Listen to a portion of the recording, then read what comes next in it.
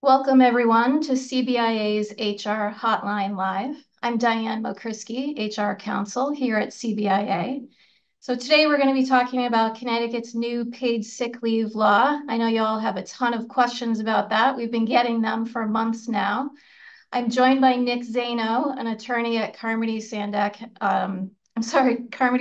Sandak and Hennessey. I'm so used to it just being Carmody Torrance. And so Nick is a partner at the firm, and he is a specialist in all things employment law. So Nick, welcome. Thanks for joining me. Awesome. Thank you, Diane, and thank you all for joining us this afternoon. We know we have a very big group, and we do want to turn to your questions. What we thought we would do first, though, is just go through a few slides that cover some of the basic requirements under Connecticut's new sick leave law, just to sort of level set everyone. And so we'll go through those and then turn to all of your questions. Of course, the information that we provide is not considered attorney-client privilege information. It not considered legal advice. It is for educational purposes. So with that, let's get started. The new sick leave law was signed by Governor Lamont on May 28th of this year, 2024. It's effective January 1st, 2025. And if you want to read the text of the law, it's Public Act 24-8. It changes a lot of components of the existing sick leave law. It expands coverage to more employers and then eventually, over time, nearly all employers. Currently, the law only applies to employers with 50 or more employees and excludes most manufacturers, so that would go away. The new law will extend coverage to more employees and, again, eventually nearly all employees, whereas the current law only applies to service workers. The new law will increase the rate that employees accrue sick time. Currently, it's 1 hour for every 40 hours worked, but eventually it'll be 1 hour for every 30 hours worked. The new law will expand the instances when sick leave may be taken. It expands the list of family members for whom sick leave may be taken. It modifies the rules for availability of coverage. It restricts employers from requiring minimum notice from employees or documentation. And it adds new notice, record retention, and other obligations on employers. And again, we'll cover some of these basic points. As I mentioned, the new law gradually expands coverage to apply to nearly all employers, including public and private employers, for-profit, not-for-profit employers. So effective January 1, 2025, it'll apply to employers with 25 or more employees. January 1, 2026, 11 or more employees. And then January 1, 2027, it'll apply to all employers that have 1 or more employees. How do you know if you're covered as an employer? You look at the number of employees that you have on your payroll as of January 1st annually. What employees do you count? You count all employees who work in Connecticut, including full-time, part-time, and per diem employees. As I mentioned, there's no more exception. Once this law takes effect on January 1st, there are no more exception for manufacturers. And there are only very few employers that are exempt from this law. They are employers, of course, with fewer than the number of employees to be covered. So if you don't meet those thresholds on January 1st, then you're not covered. Self-employed individuals, and there's this unique exemption for employers that participate in a multi-employer health plan that's maintained pursuant to a collective bargaining agreement between a construction-related union and an employer. And so what I would suggest is if you think you fall within that exemption, I would discuss that with your counsel. It's not really clear to us why that's included in the statute. So I would encourage you to get legal advice on that specific question.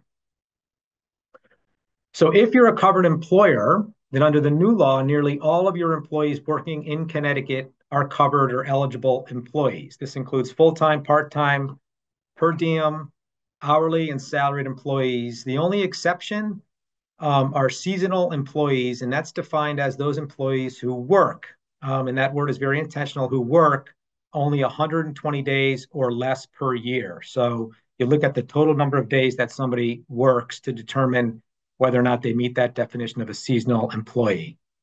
However, once that seasonal employee works 121 days or more, then they would be entitled to the amount of paid sick leave that they had accrued from day one. So you have to be careful about hiring seasonal employees and tracking the days that they work, knowing that once they cross that 120-day work threshold, they will be eligible for sick leave based on all the prior time that they had worked. Under the new law, eligible employees begin to accrue upon hire or January 1. If they're hired, if they're current employees, they begin to accrue on January 1. If they're new hires after January 1, they accrue after they're hired. The rate that they accrue is 1 hour for every 30 hours worked, and it's capped at 40 hours per year. So employees only accrue based on hours worked, not hours paid. A year is any 365-day period that you use to calculate employee benefits. So it doesn't need to be the calendar year. What about exempt employees? Employees who are exempt from overtime pay, who don't track their hours worked? Well, the law says that exempt employees are presumed to work 40 hours each week for purposes of sick time accrual, unless you can show that they actually work less than 40 hours per week, in which case they accrue based on their actual hours worked. Otherwise, the working presumption is that exempt employees work 40 hours per week. What if you front load? Front load means you provide all 40 hours right up front. Then you don't need to worry about the accrual. You're making that full 40 hours available right at the outset of your year. Be careful, however, about prorating or front loading on a prorated basis for part-time employees. In other words, just because you have a part-time employee who generally works, let's say 20 hours a week, and you say, okay, I'm only going to front load 20 hours, that may not be enough. You have to actually track the hours to determine whether or not they accrued more than that front-loaded amount that you give if it's less than 40. So be careful about prorating front-loading for part-time employees. When is a new employee eligible to use accrued sick time? They're eligible to use it 120 calendar days after their date of hire. So this is a little different than the definition of what is a seasonal employee. So it's 120 calendar days after they start employment, they're eligible to use the accrued sick time that they have. It's a one-time requirement. So once an employee meets that 120-day threshold, they've worked for you for 120 days. It doesn't need to be met again if they're rehired or if there's a successor, what's considered a successor employer. Employers can use paid sick leave in 1 hour increments, but not less than that. You don't have to allow employees to use it in less than 1 hour increments. And again, you have the front loading option as long as you front load the total amount that the employee is due under the statute.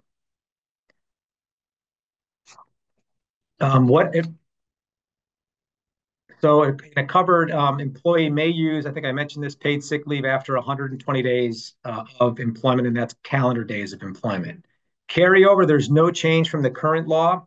So up to 40 hours of accrued sick leave can be carried over into the next year, but employees are not entitled to use, unless you allow it, more than 40 hours of paid sick leave per year. So they can carry it over, but you don't have to allow them to use more than 40 hours of paid sick leave per year. And what are the different reasons that an employee can go on leave? I'm going to go through the specific reasons, but before we do, I just want to note there is a significant expansion of the definition of a family member. The statute now uses the same definition that's used under the Connecticut Family and Medical Leave Act, and it's on your screen. It's worth noting that it also includes those individuals who the employee shows to be equivalent to a family member. Also, a child is considered is any child at any age. It includes biological, adopted, foster child, stepchild, legal ward of an employee who stands in loco parentis. Grandchild is anyone related to a person by blood, marriage, adoption, foster care. Parent includes a biological foster, adoptive parent, step-parent, parent-in-law, legal guardian of an employee or an employee's spouse. Sibling is a brother or sister related to the employee by blood, marriage, adoption, or foster care placement, so brother-in-law, sister-in-law. And a spouse is a person who's legally married to an employee under the laws of any state, or a domestic partner of an employee. So a very expanded definition of family members. What are the reasons that an employee can use paid sick leave? And it's up on your screen. The employee or their family member, their covered family member, has an illness, injury, or health condition, for a medical diagnosis, care, or treatment for mental or physical illness, injury, or a health condition. or preventative care for mental or physical health. So that applies for the employee or their family member. It also allows employees to use sick leave where they or a family member is a victim of family violence or sexual assault, provided, of course, the employee is not the perpetrator or the alleged perpetrator of that family violence or sexual assault. Keep in mind that the Connecticut law allows employees to use 12 days of unpaid leave if they are a victim of family violence, but that 12 days is in addition to the sick leave. So somebody can take five days of sick leave if they're a victim of family violence, plus an additional 12 days under a separate Connecticut statute. An employee can also use a sick day for a mental health wellness, and that is broadly defined as the employee taking any time off for their own emotional or psychological well-being. Okay, so that's for the employee's mental health. In addition, these are new reasons for leave, for sick leave. So one would be the employer's place of business is closed by an order of a public health official due to a public health emergency, or a family member's school or place of care is closed for some reason. And then the second one is the determination by a health authority, employer of the employee, employer of a family member, or a healthcare provider that an employee or their family member poses a risk to the health of others due to an exposure to a communicable disease, whether or not that family member actually contracted the communicable illness. So that sort of relates back to what we all lived through not that long ago. If you think of COVID, it's similar to that. What about notice and documentation? How much notice does an employee have to give an employer under the new law? The new law eliminates the language that says an employer may require advance notice. The law does not affirmatively require employees to provide their employer any advance notice of their need to use paid sick leave, even if that paid sick leave is being used for a reason that's foreseeable. What about documentation? The new law says that employers are prohibited from requiring employees to provide any documentation that their leave is being taken for a permitted purpose. So huge change there. There are some new record retention requirements for employers. Employers must keep track of the number of hours of any paid sick leave accrued by or provided to the employee, and the number of hours of paid sick leave used by the employee during the calendar year. And this relates back to a statute that requires you to provide wage payment information to employees. And so most employers will simply include the amount of sick time or track it on the pay stubs that they give to their employees. That information must be maintained for 3 years, and you must allow the Connecticut Department of Labor access to those records if there's ever an audit. If you fail to do that, you're subject to a $100 civil penalty for each violation. Some other things, and there are other miscellaneous requirements, but there's some that we just wanted to point out. First, an employer cannot require an employee to find coverage for his or her shift when using sick time, so you can't force an employee to say, you need to find somebody to cover for you.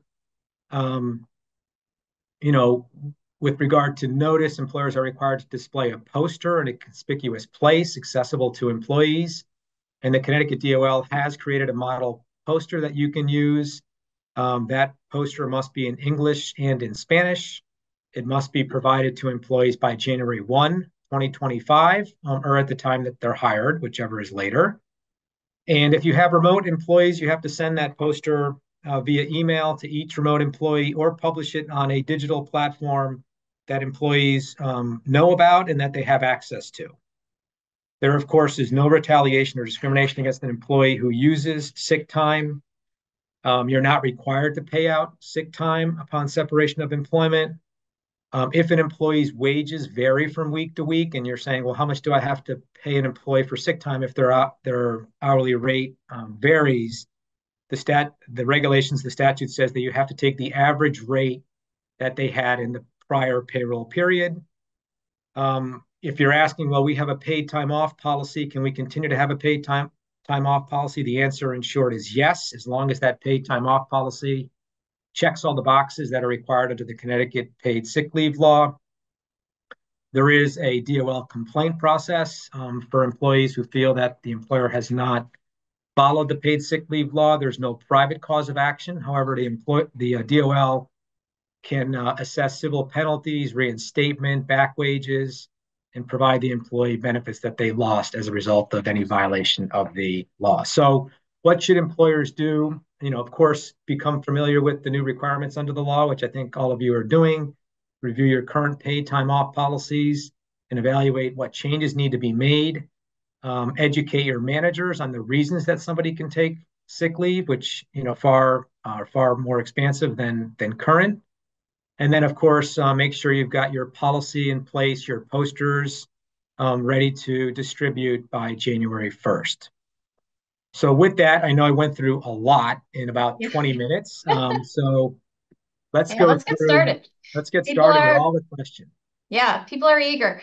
I just want to say, Nick, you mentioned this already, but there's kind of one blanket statement we can make that I think will answer a lot of these questions, and that is that if you have a PTO policy right now, and it's a bucket policy where you can use that PTO for being sick, for personal time, for vacation, for anything at all. If you have that policy and it's just called PTO, you don't have to give any additional time for paid sick leave as long as it's as generous as the law requires, which means people accrue it at least the right rate, and you follow the rules about not requiring any documentation, then that you don't have to change that policy. You can still have your PTO policy because it's as least as generous as the law requires. Are you getting that question all the time, Nick? That's probably the most common question. Yeah, all the time. And you have to ensure that the PTO policy, at least for the first 40 hours, meets all the requirements of the sick leave law. So in other words, employees can use PTO, at least the first 40 hours of PTO for all the reasons that are covered under the leave law. Beyond that, you've got way more latitude. Yeah, and so if you have a PTO policy and you don't care, like you don't care if people are using it for vacation versus sick, then you're probably not going to require a doctor's note anyway, right? Like you don't care why they're using it. It's Exactly. just PTO. Exactly. Yep. So great, have that PTO policy and have everything be in one bucket, and that's probably the easiest way to go. So let's get started with some questions. The very first question has to do with similar to what I just said. So the current PTO policy gives a certain number of hours, 80 hours for people who are newish between 0 and 4 years. And it gives more hours of PTO if you've been working there longer. Should we consider separating that out? You have an opinion on that? I mean, I think I think you still have latitude to have different PTO buckets for employees that have different years of service. You just need to look at your policy and just make sure it checks the boxes, that are required under the sick leave law. In other words, do employees accrue PTO, at the rate required under the sick leave law, at least for the first 40 hours? You have to allow that. And so, and you have to allow employees for the first 40 hours of their PTO to be able to use it for any of the purposes allowed under the sick leave law, right? And you have to pay it at the proper rate under the sick leave statute. So, you can continue to have, and we've written these policies for employers where they're still PTO policies, but you got to make sure that PTO policy meets the requirements of the sick leave statute with regard to the first 40 hours at least. Right. Okay, so the second question has to do with temporary employees. So this is going to maybe touch on the seasonal employee issue. Will temporary employees be eligible after 121 days? Yeah, so the definition of seasonal employee, for first, when you hire someone, it should be clear when you hire them whether they're being hired as a regular full-time employee, a regular part-time employee, a seasonal worker, a temporary worker, right? A seasonal worker is defined under the statute as someone who works 120 days or less per year. And so if they work 120 days or less per year, they're considered a seasonal employee and they're not eligible for any sick leave time under the Connecticut statute. If they work 121 days or more, then they're no longer considered technically a seasonal employee under the sick leave statute, and they are entitled to use the amount of sick time that they had been accruing or should have been accruing from day one. Right. So, yeah, I mean, you can call them seasonal, you can call them temporary. The $1 million question is 121 days, right. Really. Once they work 121 days, then you have to look back to all the hours they've been accruing for the past 120 days, right? And then Yes. they can use their paid sick time. Right. So existing employees who will be affected by this law, they'll start accruing January 1st. Yep, versus Correct. getting the full 40 up front. Unless, right, unless you want to front load. So the minimum amount, the minimum requirement that the law requires is that you start accruing January 1st. But if you Exactly. would Yeah. like to front load everything 40 right away, you can do that too. Yeah, and some employers have done that, where they don't want to have to go through and sort of track the number of hours and then take that for each 30 hours work, dump it into sort of a sick leave bucket. Some employers have just said, for our full-time employees, as they define full-time, we're just going to give them the full amount of 40 hours. Where it gets a little, and just front load the full 40 hours. Where it can get a little tricky is, let's assume you have part-time employees. Don't automatically assume that because they're part-time, say 20 hours a week, that front loading 20 hours is going to be sufficient to meet the sick leave statute, because they may end up accruing more than 20 hours of sick leave depending on the number of hours that they work. So be careful the amount that you front load. If it's less than 40, you still sort of need to keep your eye on how many hours are they actually working, and did they accrue more than the amount of hours you're front loading. So if you front load 40, you're not going to have an issue. If you front load less than that, you may still need to track the hours worked to see if you front loaded enough.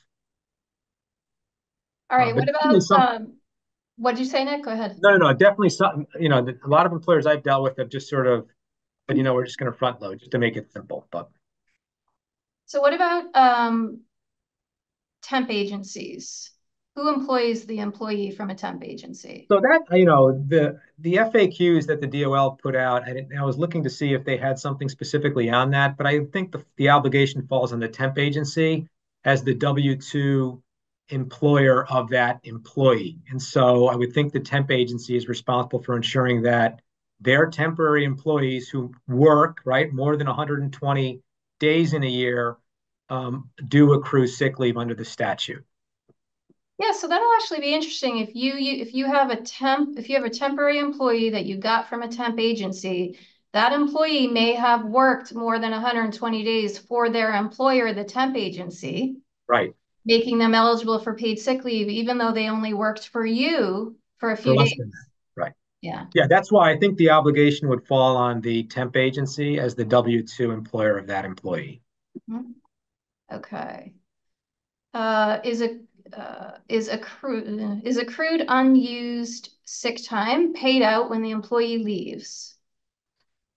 Yeah, so the statute does not require you to pay out accrued but unused sick time. And so that just depends on your policies. So if you have a policy or a practice of paying out accrued but unused sick time, and you want to continue that policy or that practice, you can do so.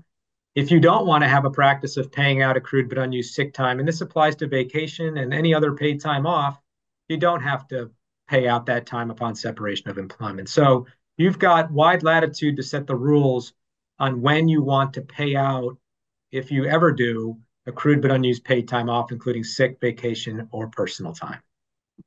Okay. So What if the employee works a 7-hour day? Hold on. Just so you know, CBIA, when you delete the questions, they okay. What if we work a 7.25-hour day? Would we need to give the full 40 hours or our standard work week of 36.25? I think what they're saying there, so it doesn't matter. The answer I think to that question is it really only matters ultimately how many hours they're working. And for every 30, they get one, up to exactly. a maximum of 40. So your policy of the 7.25 and the 37.25, that kind of doesn't matter anymore. Exactly right. Yep. And there should be, there is software out there that tracks the number of hours that somebody works. Again, not necessarily paid, so you don't count holidays, you don't count vacation. It's the hours that they actually work. And so every time they tally up 30 hours, 1 hour gets dropped into the sick leave bucket or a PTO bucket if that's the way you provide your paid time off. And so I kind of like that as a personal plug. Like I kind of like that idea that employees who work get some time put into either their sick time or their entire PTO system. It sort of makes it easy when somebody's on a leave, right? A leave of absence, and they're not working, they're not accruing. They're clearly not accruing because they're not working. And so for every hour that you worked, a little bit gets put into that sick leave or PTO bucket. Okay. So is the year based on a calendar year or from the date of hire? That depends on how you want. So the accrual begins when they're hired, January 1st if they're an existing employee of 2025 at the rate of 1 hour for every 30 hours worked. If they're hired after January 1st, they begin accruing at the date of hire, and they're eligible to take the time off after 120 calendar days of employment. And then it's up to you as to decide how you want to define your year. You don't have to use the calendar year. You can use the hire date, each employee's hire date as a 365-day period. Okay. So for the staffing firms, do we classify everyone as seasonal until they work 120 days? I think I would probably say yes. Yeah, I would think so too, because you don't really know unless you have an assignment that clearly is going to go beyond that, right? Yeah. Yep. Um, Okay. Our PTO policy specifies that employees must use 32 of the 80 hours of PTO granted during our summer shutdown. Are we compliant? 30, yeah, so that leaves 40, 30 to 32 of 80. Diane, was that the question? Make us do math Um, here.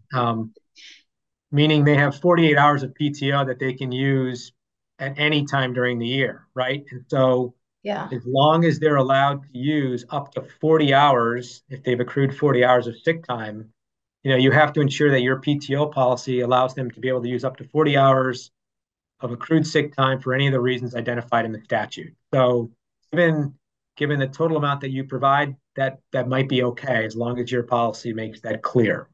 yeah. So that all these restrictions about, how often you accrue the hours, what you can use them for, that only applies to 40 hours. And so that's why, Nick, you were trying to distinguish between the 32 of the hours and the remaining Right. hours. So 40 of those hours are very restricted. The other hours. Exactly. So you can probably say in your PTO policy that 32 of the 40 must be taken at this time, but the remaining 48 hours can be for any of the following reasons, and you've got to ensure that those reasons include all the Yeah. all the reasons that somebody can take sick leave. All right, the employee count on January 1st, 2025, that is correct. Yes. Yes. And then Um, each January, for those of you who are below the threshold, each January after that. okay, can your policy front load for exempt and be an accrued policy for hourly?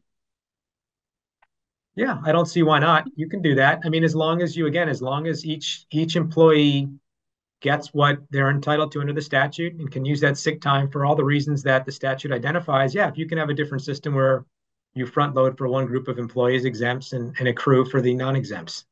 A little cumbersome maybe to track, but if you can do it, yeah, that's fine. Okay. Uh, our Whoops. current policy states that employees must use PTO in increments of half a day or a full day. Should we revise this? Yes. Yes, they have to be allowed to use it in increments of 1 hour. I should stop sharing. There's no need. Do you want me to stop sharing the screen or? You're fine the way, yeah, this Okay. slide is All fine. right. That's fine. Yeah, so the law requires that you allow people to use 1 hour or more. So you can't limit it to half a day. Correct. You can over the 40, right? So that's an Yep. example. If you have a PTO policy, and you want to say that after somebody's used 40 hours for sick leave purposes, over that you can limit it to half day increments. Yeah, there's a question from Anonymous at 109. I'm gonna come back to that because it's a little long. But so don't erase that, CBIA. I think I just want to come back to that. It's very specific. Okay. Going on to the next one. If we define it as PTO versus sick and vacation, should we follow the same PTO rollover policy? So, Let's try to understand the question. If you say that again, if you define it as yeah, PTO, we define it as PTO. Should we follow the same PTO rollover policy? I think the answer to that question is that if you're going to put this paid sick leave time into a general PTO bucket, then you're going to have to follow the law with regard to rollover, which means that any unused time, you're supposed to let that employee roll it over to the following year. So let us know if that didn't answer that question. But if you're lumping everything into one bucket, then everything in that bucket within that first 40 hours has to follow the law's requirements. yeah, And the law's requirements are that you allow people to roll over their time, unused time. yeah, you could try to parse it. I mean, you could parse it. If you give, let's say you give 160 PTO hours, right? You could say that employees may carry over up to 40 PTO hours into the Mhm. next year. You can say that, so you don't have to allow all the PTO to carry over into the following year. But again, you have to at least ensure that the 40 hours that might be used for sick leave does get to get carried over, just as you would if you had a separate sick leave policy. All right, my employer owns 4 businesses in Connecticut. Only one has over 25 employees. Does the law include the total of all 4 locations in Connecticut or each location individually? That's a good question. I'd have to double check that. But if it's one employer and it just happens to have 4 locations or 4 divisions, right, for physical sites, then it's not, this isn't based by site, it's based by employer that has the coverage requirements is going to be required to comply with sick leave law. If there are 4 separate entities, right, and they're not necessarily interrelated, then I think you look at each entity. And that's a very simplistic answer. I'd want to go back and look at the statute on that. At least that's how it is for most employment laws, that if Mhm. it's not a common employer or there are 4 separate entities, different sort of business units, Mhm. um, then you look at each one. But if it's one employer, just 4 locations, then you look at the employer overall. All right, what's a seasonal employee? A seasonal employee is someone who works 120 days or fewer. Is the first 40 hours of sick time protected, meaning the employer cannot count this towards a disciplinary act? Correct. You cannot discipline an employee for using 40 hours of sick time. Just as you couldn't discipline somebody for using family and medical, time under the Family and Medical Leave Act. So you have to disregard the first 40 hours. And if you're going to discipline someone or take any kind of adverse action against somebody for excessive absenteeism, you've got to disregard the first 40 hours that are under the sick leave, that are taken under the sick leave statute. So it's got to be excessive beyond that. Yeah, I guess with the only caveat, and this is kind of tricky with this statute, if your employee ends up taking sick time and they're not actually sick, and the reason they're absent doesn't comply with the law, you can discipline them. The problem is there's no way for you to really find that out because you can't require any documentation. So Exactly right. it's I think kind of, it'd be very, very risky. yeah, I think the law allows somebody to just call in and say, I'm not feeling well today. yeah, I'd like to use this day as a sick day, and that's good enough. They don't need to give you more information than that. You couldn't deny it on that basis because, and and you couldn't discipline them because you think that they're yeah, not actually sick. And, you get into all kinds of scenarios where, oh, they posted on Facebook that they were at, X place, and, I don't think they were really sick. And, there may be opportunities where you can challenge that, but I think, I'd be wary of that. Just be very careful about that.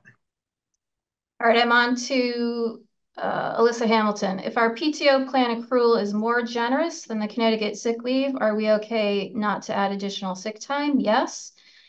Moving on to Jamie. I offer PTO, which they can use for sick time or anything they want. Does this meet the sick time criteria, assuming they get 1 hour for each 30 worked? Yep, that's good. Sounds like You don't they need could, anything yeah. additional. Is the mental health day included in the 40 hours? Yeah, they can use up to 1 day, or yes, for a mental health. They can use sick time for a mental health wellness day, in as little as 1 hour increment. Yeah, although that's funny that you just said that last phrase because it's a mental health wellness day. And that is not really defined in the statute. And so I don't think you can take an hour of mental health wellness on one day and then another hour on another day. Yeah, I mean, look, it gets a little. I'm envisioning the employee who's at work and it's 3 o'clock and they normally finish at 5 o'clock and they're like, oh my gosh, I'm just not feeling well. I need to go. Right. Yeah, That person, you'd have to allow them to go. They tell you they're not feeling well that day. They can take it in 1 hour right, increments. I right. don't know how you can say, no, you have to stay here. So some of it is just, yeah, I mean, maybe you'd have to look back at the mental health wellness day. Maybe that needs to be taken in a full block. Good question, Diane. I don't know for sure. Yeah, I think so. In that scenario that you described, it's 3 o'clock, you don't feel well, you go home, you take 2 hours of paid sick leave. I don't think I'd call it a mental health wellness day though. True. Like you only get Just one of pay. Yeah. those, like you get one Yeah. day. Yeah. So for everyone out there, they didn't really define that in the statute. It's just a day. It's a day that you normally would have showed up for a shift, which is also undefined. But instead of showing up for that shift, you say you need a mental health wellness day and you Yeah. get one of those. Okay. Regarding the 25 or more employees, are owners of the company counted as one of the 25? And are eligibles work? Okay, we did the temp agency. What do you think about owners? I would say not if they're not on the payroll, right? So if you're not paid as an employee, you're paid as an owner, then no. That's my sense of it. Because Yeah, I think that's going to be a tax issue, right? You either go get a W-2 or you don't, or it depends how your corporation is organized. And yeah, so talk to the owner about that and figure out how they're paid, and that'll tell you if you count them as an employee. exactly. Yep, one mental health day per year. I think if someone requests a second day, you can deny it. That is my opinion. That may For not be. mental health, I agree with that. Okay. Family members' school is closed. Does this include snow days? I think it does. What do you Yep, think? I would agree. I agree. Okay. If an employee is only given, I'm sorry, we're going through these so Yeah, fast, but there's a there's lot of hundreds them. of questions. Okay. If an employee is only given 40 hours of PTO each year, should the company give them more PTO per year? Nope. Okay. There's no additional, so again, this law does not require you give any more sick time if you already give 40 hours that can be used for sick time. If we have PTO versus sick and vacation, does the record retention guideline still apply? Yeah, PTO. So the record retention is very specific to sick days. And so it requires you to keep track of the amount of sick days that somebody has accrued and that the amount of sick days that the person has used. And so you can't avoid that by calling it a PTO policy. So you need to track at least that information. And if you're going to track that, you might as well track all the PTO under your policy. But at a minimum, you got to do the sick time accrued and the sick time used.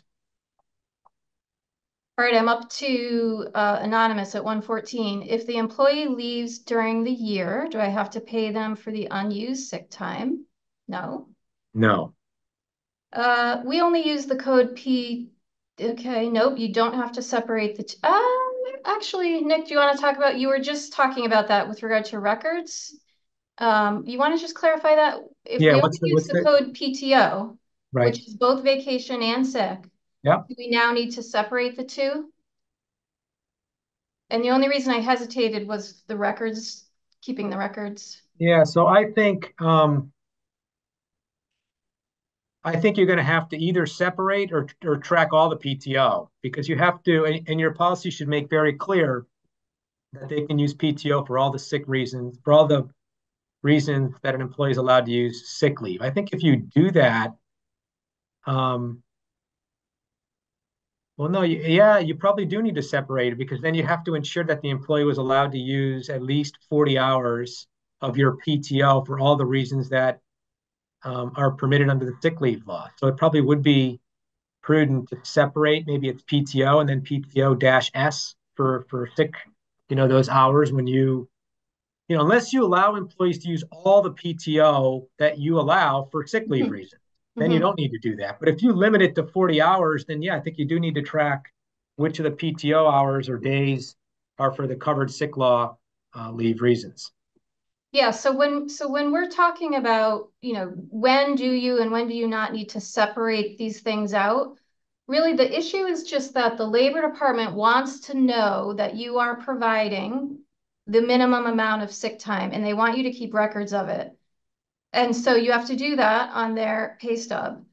And so if you're just coding everything PTO, that's okay as long as you're giving 40 hours of PTO and all of it can be used for sick, right? Do you agree with that? And then if that's on the pay stub and you're keeping track how much the employee has used, are you with Yeah, me? I do. Yes, I do agree with that. Okay. I think you have to be able to show that. Yeah, okay. Okay, can the employer request a doctor's note to state that the employee is able to return to work? Yeah. So I don't think you can because I don't think you can ask for a note on the um, because you can't ask for a note to support the need for sick leave. I don't see how you can ask, assuming this is not an FMLA situation, right? Let's assume this doesn't fall under FMLA. It's just a single day or 2 days that an employee is out because they're sick. If you don't have the right to ask for a note to support those 2 sick days, then I don't see how you have the right to ask for a note to ensure that they're fit to return to work, at least under the sick leave law, right? And so if you condition that, if you make that a requirement, and you take disciplinary action for failing to give you that note, I think you run the risk of violating the sick leave statute. Yeah, I guess if I don't, if the employer has I bet that's going to be very fact specific. If the employer has some reason to believe that the employee really is not fit for duty, like they have some basis to believe that, yeah, that was fine that they took the sick time. I don't have that this is the employer talking. Yeah. That's fine, they took sick leave, but I don't think they're ready to come back. That doesn't seem safe. I need a fitness for duty note. Yeah, Maybe see that that. would be more like Yeah. an ADA type issue, like, Totally, yes. yeah, And I'm envisioning, yes, obviously we don't want to lose our common sense. Like if somebody is taking a sick leave day, and you have some independent reason to really question whether they're able to come back to work, in that unique circumstance. Remember, we're only talking up to 40 hours. And so, typically in those scenarios where require a fitness for duty, somebody's got a severe illness, a significant disability or medical condition that renders them unable to work. But I wouldn't make that a matter of policy that if you use a sick day, you've got to give us a fitness for duty to yeah. come back to work. Like that's got to be a very unique circumstance where you would require that. All right, do we need to provide leave accrued and used on pay stubs? Our software does not do that, and we are going to be eligible January 1st. Yes, I think you do. I mean, the statute does require you to track, the leave that they've accrued and the leave that they have used, and it relates back to the um, wage payment statute, which requires you to provide a pay stub to your employees, a written pay stub or electronic if they agree. And so you have to show it on that pay stub. Yeah. No exceptions for nonprofit organizations. That is correct. Oh, this is a good question. So if you're a small enough employer so that you're not required to comply until 2026, is notice still required to be provided on January 1st, 2025? You look that up. I'm going to move to the next Look one. that up. My gut says no, but I can look that up. Okay. Can you review the no notice has to be given on time? Oh yeah, okay. So yes, the statute does not require that employees give notice to their employers that they need sick time. It is probably, this is something that Nick and I were talking about the other day, it is probably okay for you to have an employer policy that asks employees to give you notice of their need for sick time. The tricky part is that that used to be specifically in the statute. It's now been removed. And so the statute is silent on that issue. And so the statute doesn't require that the employees give notice, but you can probably, as an employer, require that they give notice. Yeah, and I think there's room. I was thinking more about that, Diane. I think there's room Yeah. for that argument in the statute because the language that was removed basically said employees may require employees to provide advance notice if the need for sick leave is foreseeable, right? Something along those lines. That language was removed. So the statute says, so where they wanted to prohibit you from doing something, they made that very clear. The statute makes it very Yeah. clear that employers are prohibited from asking for any documentation to support the need for sick leave. The statute doesn't say employers are prohibited from requiring employees to provide advance notice of leave. So I think that argument, even in the statutory context, that that argument is available to employers. You know, the fact that they deleted that language is a little curious and maybe a counter argument to Yeah. that. But I do think there's room to make that argument that under your normal policies, you know, you ask employees to provide, you should at least say you request employees to provide you advance notice if the need for to use sick time is foreseeable, like an appointment, a medical appointment. Yep. And just for Wanda, so to confirm, and you may not require documentation. Correct. Yes. We address the PTO bucket on the check stub issue. If we require employees, I'm now at 1:16 p.m. If we require employees to be present during a high production season and an employee unexpectedly misses work due to an illness, no, you cannot request a doctor's certification Right. if that is within the first 40 hours of their PTO. I'm now just scrolling down to I'm at 1:16. Does this mean we can no longer request medical certification when an employee is requesting FMLA?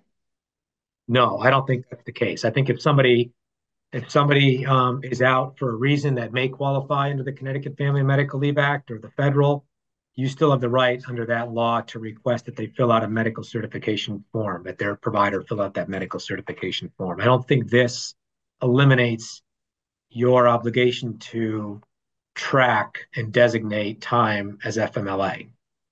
But remember, the definition is different than what the sick leave, the definition of a serious health condition under the Family Medical Leave Act doesn't line up. It's not the same definition as the reasons why somebody can take sick leave. So just because they're taking sick leave doesn't automatically mean that it would be FMLA. So FMLA generally kicks in when somebody is absent for a reason, for 4 or more days, right? Then you have the right to determine whether or not that's a serious health condition and ask the employee to fill out a medical certification form or have their provider fill it out. Yeah, there's a lot of questions about FMLA. FMLA tends to be a longer, more serious health issue. And so, yeah, you have to, we understand it seems inconsistent. Legislators aren't really good at that. And in some cases it will be inconsistent, but if you believe that an employee has an FMLA covered serious health condition, then you can require that doctor's note. Okay, regarding notifying employees, this is about the posters and the notices. Can we put it in the break room? And if they're remote, can we send it to them via email? Say yes to both. Yeah, and we can put in the chat, there's a link. This is also in Nick's slides, but there's a link to the Labor Department site that we'll put in the chat, and that's where you go to get the poster, which is free. And so you're supposed to post the poster and then also email it to your employees beginning January 1st. Yeah, I mean, on the prior question about notice, Yes. it says each employer, subject to the provisions of sections 31-57S, as amended by this act, shall, at the time of hiring, provide notice to each employee, blah, blah, blah. So it looks like that applies once the employer is subject to the provisions of the sick leave law. So that would mean if you're not subject until the year 2026, that's when you have to provide the notice. The specific notice to each employee, but the poster is, the language is a little bit different. So the poster, it looks like each employer shall comply with the provisions of by displaying a poster. So just to be safe, Put might it as up. well print out that poster, put that up. You should probably put it up. You might as well just put it up soon. It's going to take effect in a couple months. Let people know there's something going into effect. If you're not subject to this law until 2026, start emailing those out in 2026, January 1st, 2026. I'm at 1:16 p.m. We can no longer require a doctor's note if a person is out for 3 or more days. That is true unless it's going to be an FMLA issue. That's such a common policy, isn't it? Like if everyone says if you're going to be absent 3 or more days, we need a doctor's note, and It that's is no a very, longer a yeah, thing. no Yeah, longer a thing. I remember FMLA is 4 or more consecutive days. So I think you can still draw the line at 4 if you yeah. think it's a serious health condition. And if we can't ask for documentation on why they're taking leave, then how do we know it's under the covered reasons? That is the $1 million question. Yeah. That is a perfect example. It just kind of shows you what happens on the floor of during the legislative session. Legislators they can't always imagine how this is actually going to work in real life. And so, yeah, there are very specific reasons why you can take leave, but you are not allowed to ask for proof that those are the reasons that are being used.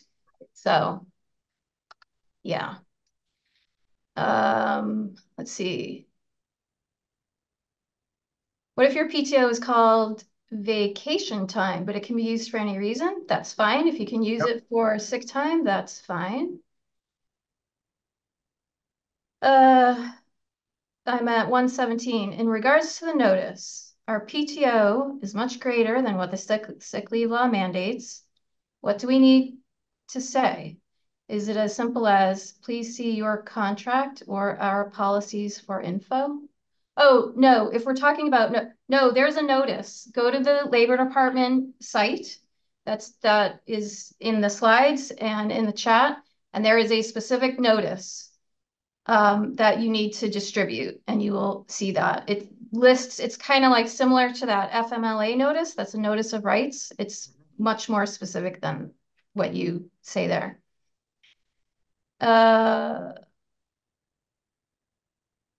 What is a viable solution for tracking available and used sick leave if employers are prohibited from asking why the time is being used? I wouldn't say they're prohibited from asking. What do Yeah, you? I agree. You can ask. I mean, you can require the employee to tell you why they're not coming to work, but they just don't have to give you documentation. And they say, I'm not coming to work because my car broke down, right? That's not a covered sick leave reason. If they tell you I'm not coming to work because I don't feel well, my child doesn't feel well, my spouse doesn't feel well, my brother-in-law doesn't feel well, or then it's covered, right? And then you have Yeah. to just say, okay, that's going to be one of the permitted reasons under the sick leave statute. So yeah, you can still ask. I think you can still ask why. And if it's a covered reason, you've got to track that. Yeah, I would actually encourage you to ask because they really do only have 40 hours available here. And so I think that's actually a really common issue. People just call out and the manager never finds out why they called out. And so you can't necessarily count it as paid sick leave. Like you said, maybe their car broke down. And so you've Right. got some types of absences that are protected, like if it's for sick leave and you start counting hours, if their car breaks down, that's not protected. That's could be an unexcused absence, and you note that separately. So you're keeping track of the types of absences for which you can be disciplined and the types of absences for which you cannot. So I'm like very much in favor of asking why someone's absent and keeping records of that. Great. We only have 4 minutes left. Jeez. Let me see if I can find. Uh, I can't even find where you are. There's so many I questions. know, and it's scrolling. Okay, how about this? If you have a collective bargaining agreement, what's required? So the collective bargaining agreement, there's language in the statute that says the sick leave statute does not diminish an employee's rights under the collective bargaining agreement, but a collective bargaining agreement cannot afford an employee less than what the law gives them. So if your CBA says an employee gets 6 sick days instead of 40 hours, they still get 6. The employer can't say, well, I'm going to limit it to 40 hours, right? So it can't diminish the employee's rights under a CBA. But if a CBA says you get 32 hours, I think you've got to bump that up to 40 to comply with the Connecticut sick leave law. Mhm. Now, Yeah. there's some quirky language if you had a collective, and I don't really want to get into it, but if you had a collective bargaining agreement that's in effect currently that dates back to July 1 or July 2012, or is it, July or January 1st, 2012, or July of 2012, if you're subject to chapter, I think it's 319, it's very, very narrow. If you're in that situation, you've got an active collective bargaining agreement that has a date of 2012, then you should look into that further. But I don't want to, a vast majority will not. That's another one of these weird things in the statute. I'm not sure what the impetus there is.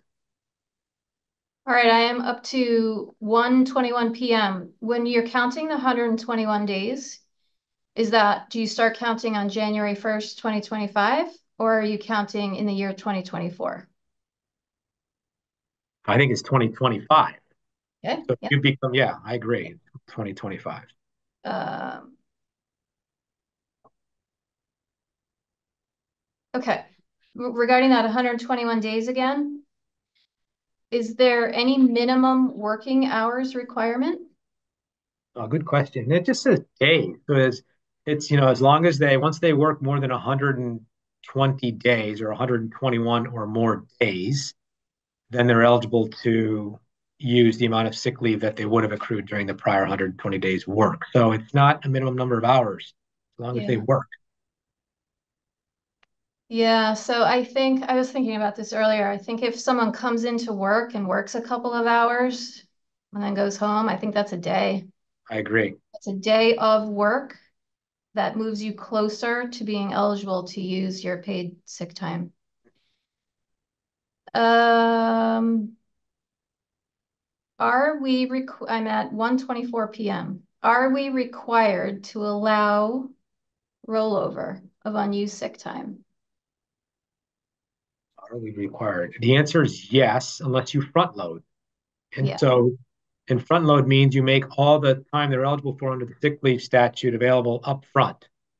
So even though you have to allow carryover if you don't front load, that doesn't mean you have to allow them to use more than 40 hours for sick leave purposes. You can still cap the total amount of sick leave that they use at 40 hours per year.